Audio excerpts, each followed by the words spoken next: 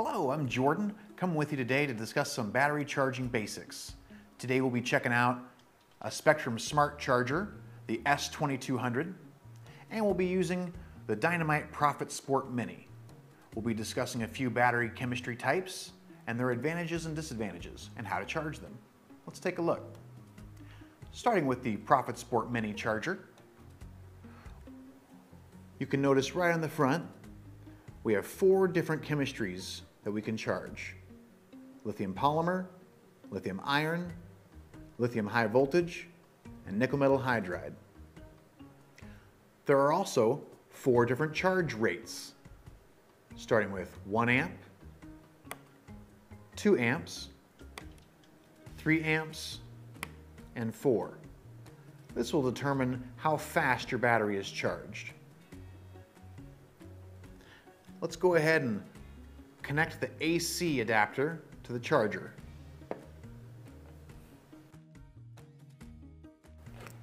There we see it light up.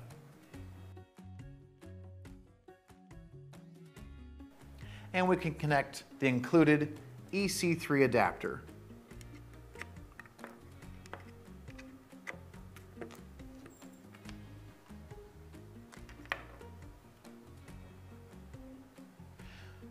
We can start by charging a nickel metal hydride pack. This is an 1800 pack.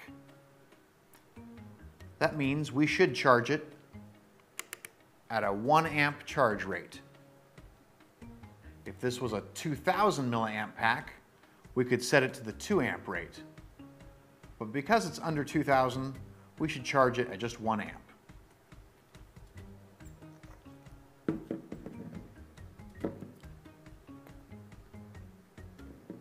Plug the battery in and set the chemistry. We clicked it 4 times to get over to the NiMh side. We can now hold down the button to start charging.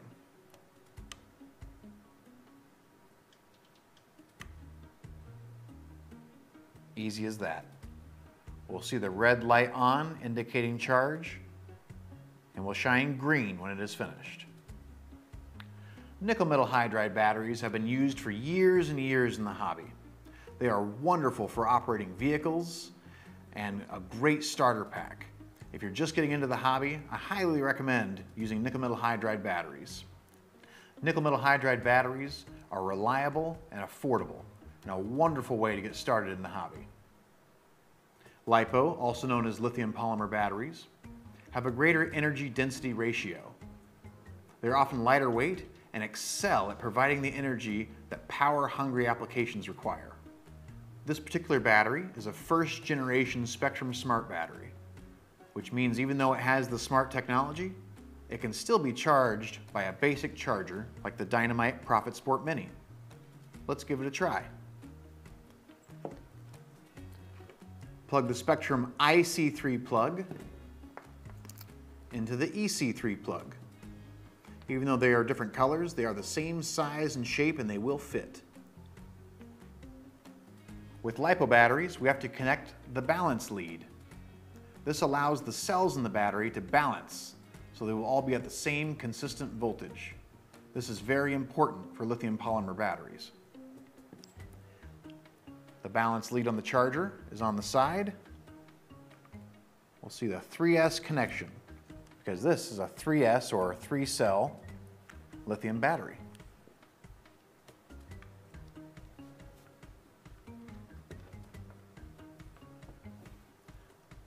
This battery is a 3200 milliamp. Because it's over 3000 milliamp, we can set the charge rate to 3 amps. That will give us the fastest, safe charge for this charger. Select the correct chemistry by clicking the button. We see we're on Lipo. Now we can hold down the button to begin charging.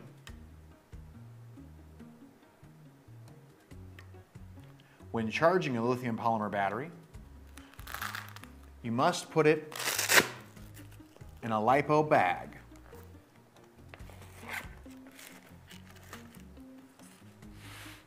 Once charging is finished, the red LED light will glow green, and you can disconnect the battery.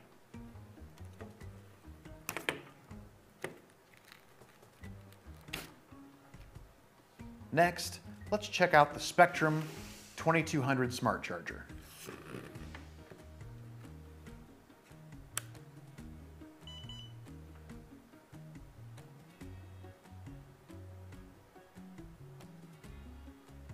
Spektrum smart chargers and batteries have made lithium battery charging simpler than ever.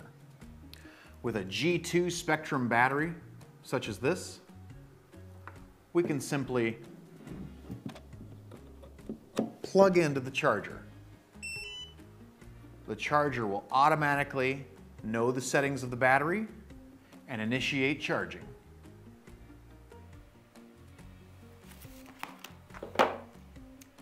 Still, even with the Spektrum Smart Charger, you always want to charge inside a lithium charge bag. When finished, the charge alarm will go off, letting us know that we can remove the battery and that it's fully charged. Let's check out some other settings in the charger.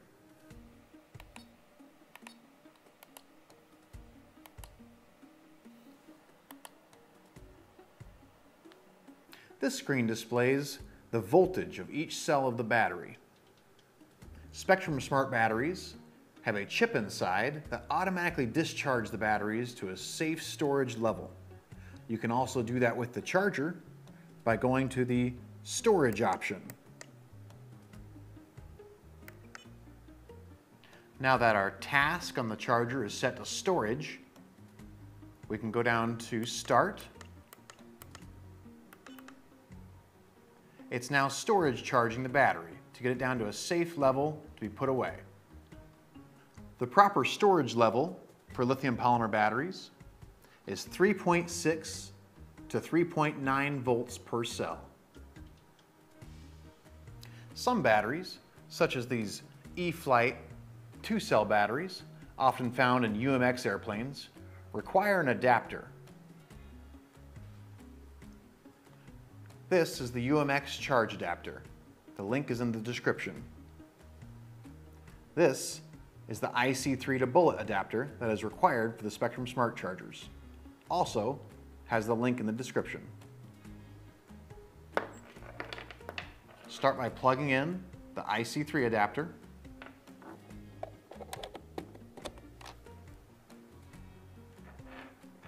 And you can then plug in the bullet connectors. Check your polarity, red to red, black to black.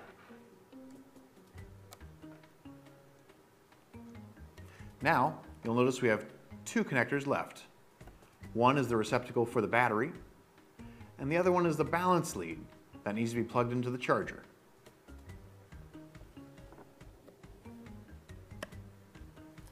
Now that we have the adapter installed, we can plug in the battery.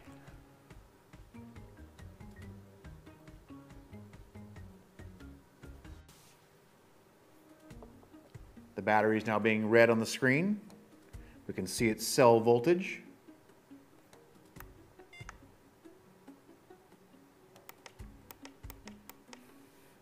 We can change our task back to charge.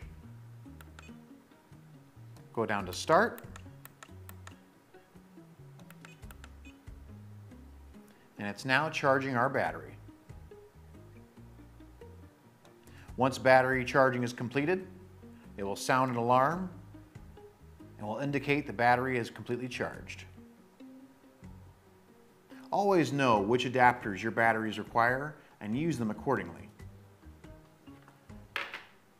This Spektrum Smart Charger has two outlets, one for IC5 or EC5 plugs, and another for IC3 or EC3 plugs.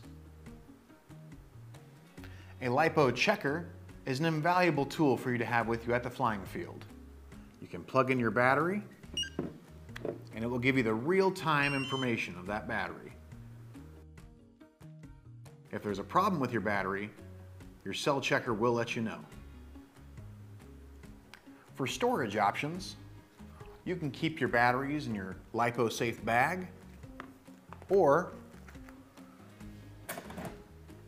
ammo cans or other fireproof metal boxes are an ideal choice for storing your batteries. With this particular can, we had to remove the seal or gasket that was around the edge. You don't want an airtight seal for your battery storage. Thank you for watching this battery charging video. I hope it was informative and helps you on your RC journey.